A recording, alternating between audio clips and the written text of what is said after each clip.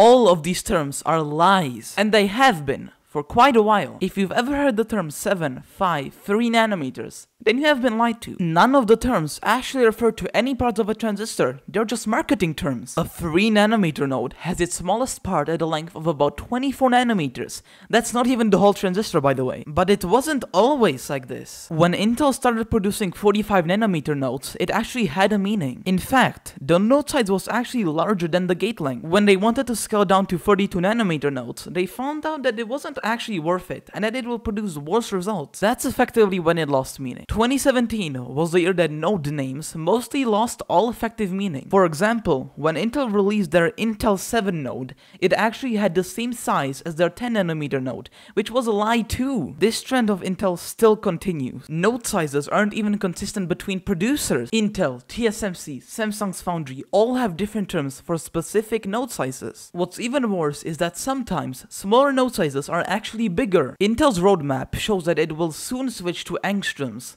That is a tenth of a nanometer, even though the smallest part of their transistors isn't even under 20 nanometers. Please don't trust everything that companies pump out, it's sometimes just marketing. Don't even trust me. If I'm wrong about anything, please comment down below and I'll pin the comment.